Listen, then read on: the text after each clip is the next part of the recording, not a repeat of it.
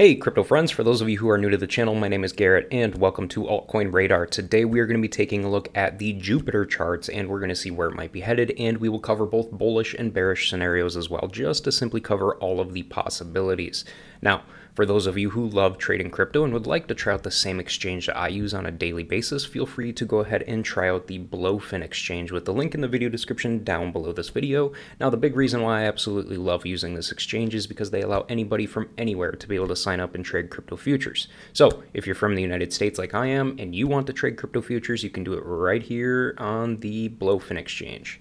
All right, guys, so we are going to take a look at Jupiter today and see what's going on and see what the price is looking at and see what price action is looking like on the overall macro charts. All right, so as we all know, Jupiter has become a major player in the Solana ecosystem. All right, this thing has literally taken off by storm and has made some insane, absolutely awesome gains. All right, but we have been in a downtrend and we did recently end up coming out of it as well. Now, what's interesting about Jupiter is obviously it is a Solana based ecosystem project, so it's going to follow a lot of the same movements that Solana is moving as well. All right, obviously when Solana is going up and more people are using Solana DEXs and Solana DeFi products, more and more liquidity is going to be coming into Jupiter, so therefore Jupiter's price is going to rise as well. All right, so when we're taking a look at Jupiter's price right now, here's what I currently see. All right, obviously we had this big downslope that we had way back here, and that was obviously not cool. And then we ended up coming back and creating a rising wedge right up in here, and we ended up creating this high in this wedge right here at around $1.31. All right, but then we started to drop again down to another big leg down, and we had this next big support level down here, or this big range support level down here of right around 63 cents, and we ended up going back upwards, and we are starting to move upwards in a good positive fashion, which is awesome to see.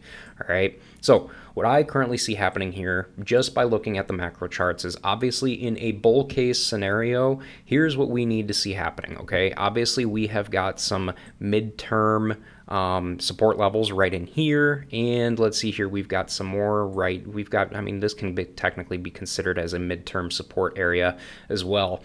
So realistically, what I see happening here in a bull scenario, obviously we are currently testing this resistance here up at $1.18. We did end up hitting it just yesterday, but we ended up rejecting it immediately and started coming back down, and we came back down right to this high right up in here from a few days ago. All right, as you guys can clearly see, that's kind of where that daily candle closed, right in here. All right, and then this current daily candle, we ended up coming back up, and as you can clearly see, there is still some good positive momentum going on as well. Now, if this positive momentum does continue to keep going on, and let's say either the rest of today or tomorrow's daily candle opens up and we end up pushing right through this resistance area, then this next area that we need to be getting up to up here is $1.31, and this is that big key area of resistance that we want to be looking at here to be able to gain enough momentum for and cross. All right, but I assume there's going to be all kinds of resistance at this level, so I assume that once we get up to this $1.31 level, we'll probably end up hitting it,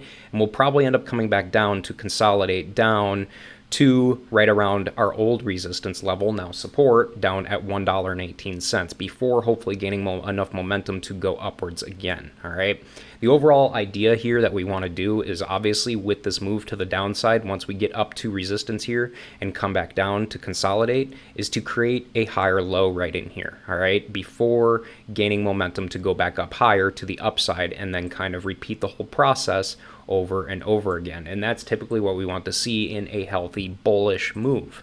All right, so realistically, in a bullish scenario, that's typically what I see happening here. Realistically though, we need to get to this $1.31 level to be able, for me personally, to start feeling incredibly bullish on this one once again, and to start feeling like we've got a good shot at getting up to this $1.84 level once again.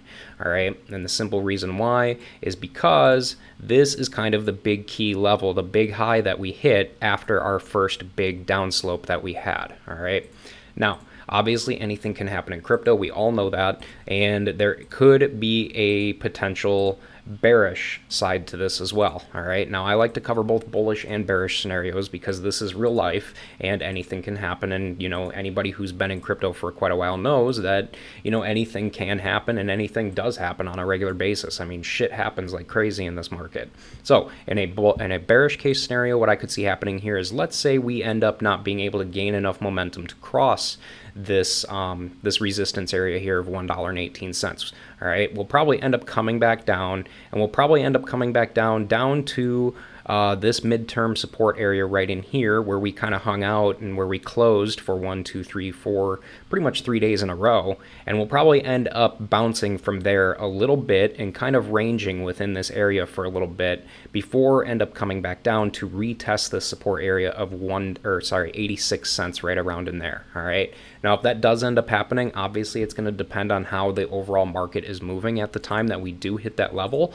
But if there is enough momentum, then obviously we'll bounce off of it and start going back upwards to the upside. If there is not enough momentum here, we'll end up closing below it and starting to head back down to this next bigger layer of support down here of 63 cents. Now, realistically, unless something major happens in the crypto market to where people start dumping like crazy again, I don't foresee us going any lower than this 63 level right here. But as we all know, anything can happen in crypto, and we have all seen crazy wild stuff happen in the crypto market before. So it's definitely not out of the question, and I do like to cover both, you know, scenarios like that. So it is an option, and I just want to let you know about it. All right. Now, if we go ahead and take a look at the total 3 chart to see the overall movement of what altcoins are currently doing right now in general, as you guys can clearly see, we're kind of ranging here between the 620 billion area and this new $663 billion area.